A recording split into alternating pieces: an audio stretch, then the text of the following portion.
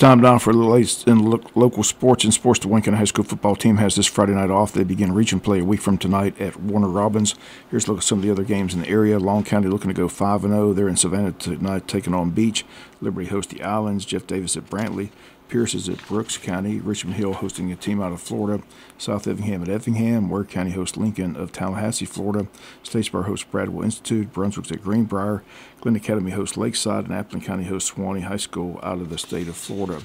JV football team a nice win yesterday over Bradwell Institute. The final score, Wayne County 30, Bradwell 18. Tough day for the varsity volleyball team as they were in region action up in Perry High School. Wayne drops all three matches. Warner Robins wins 2-0. Perry wins 2-0. New Hampstead wins 2-1. Still a few weeks away from the region tournament, which will be held at New Hampstead High School on October the 1st. A couple of matches before then. Wayne County volleyball team at Ware County on September 26th, and then home on September 30th against Pierce County.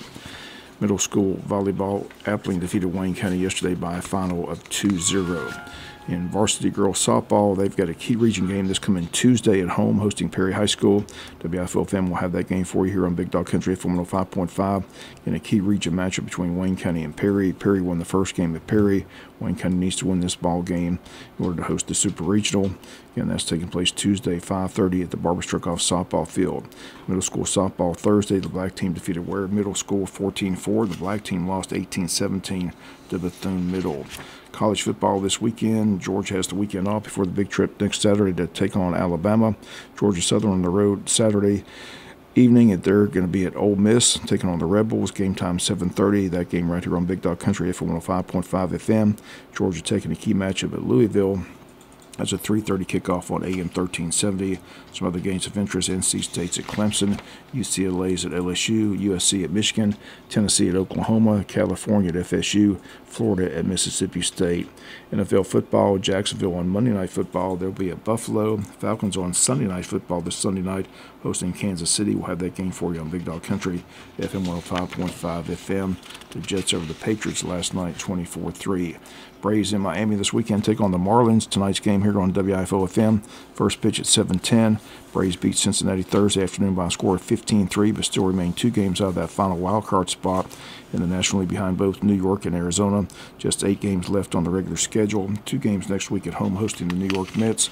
Tuesday and Wednesday next week, September 24th and 25th. Some big games for the Atlanta Braves in Atlanta. LA Dodger O'Shea Ohtani sets baseball history yesterday as he becomes the first player in Major League history to hit 50 home runs and steal 50 bases in one season. He also set an LA Dodger record Thursday as he had 10 RBIs. That's a new RBI record for the Los Angeles Dodgers.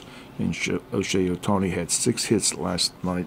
Several home runs, drove in 10 runs as the Dodgers clinched a National League playoff spot.